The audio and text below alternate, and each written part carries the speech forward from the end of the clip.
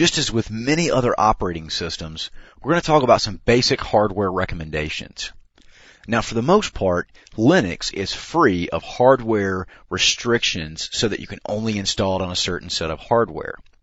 Now, the really nice thing about that is, for the most part, regardless of what hardware you're running, you can install various Linux distributions. Now, as you can probably guess, some distributions are going to be more hardware specific than others.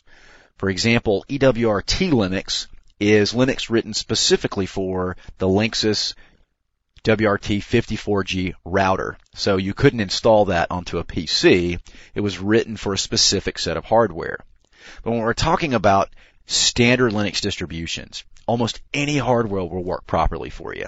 Now, there are also various hardware compatibility lists and hardware checks out on the internet, and I've included one site here that might be beneficial to allow you to go out and check to make sure that your hardware is going to be supported by certain kernel revisions.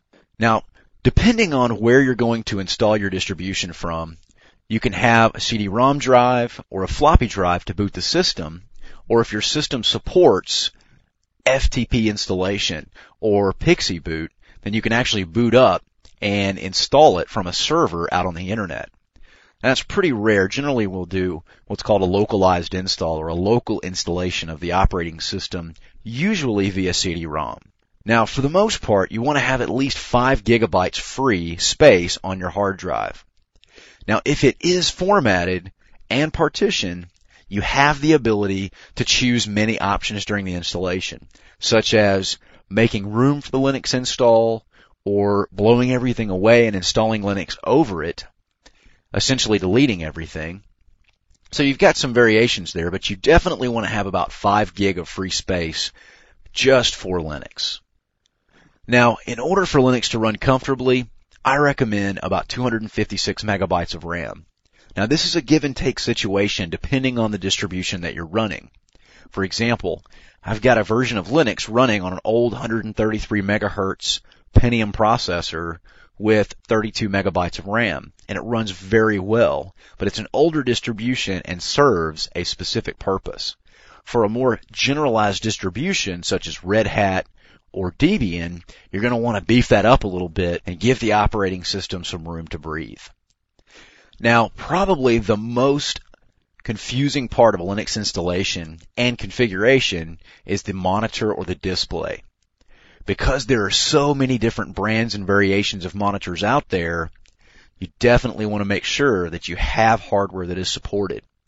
Now, for the most part, nearly every monitor in existence is supported at least in text mode by a Linux distribution. But you want to make sure that for your viewing pleasure, your monitor is going to support a 1024 by 768 resolution and at least 24 bits of color if you plan on using the X Windows graphical environment. Now, most of your Linux distributions have generic VGA drivers that will allow you to configure them to at least run in 640 by 480 or 800 by 600 resolutions, and probably with a lot less color variation. Now, I definitely recommend having both a keyboard and mouse, although most Linux distributions will definitely support you installing just with a keyboard, although most Linux distributions do not support solely installing with the mouse. So you definitely want to have a keyboard handy. Now, 400 megahertz or better processor is definitely going to be recommended, although, as I mentioned before, a lot of the older and specific distributions will run with a lot less processing power. Nearly every video card out there is supported in text mode, but the real trick is finding the drivers to allow X Windows to run in a graphical environment. So you want to make sure that you get a video card with a manufacturer that supports the open source movement and probably has various Linux drivers available to you, or at least get an older, what we call a clone PC video card, or a generic video card that probably has freely available drivers. Now, as far as sound cards, because most sound cards are created under a specific set of standards, they're going to be supported under the Linux operating system. And one of the problems I've run into in the past is some of the very old, slow CD-ROMs. Sometimes they can time out or fail or just maybe flat not supported by the various distributions. Another thing is something called a Win modem or a software-based modem.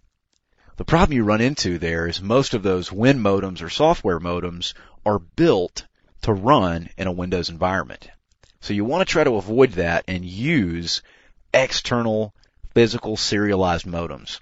And that will allow you to be sure that they're going to be supported by the Linux operating system. Anytime you run into some questionable hardware, you want to check your specific distribution site or the specific distribution's hardware compatibility list. And you can usually find that pretty easily because from one distribution to the next, you're going to find some variations in hardware and driver support.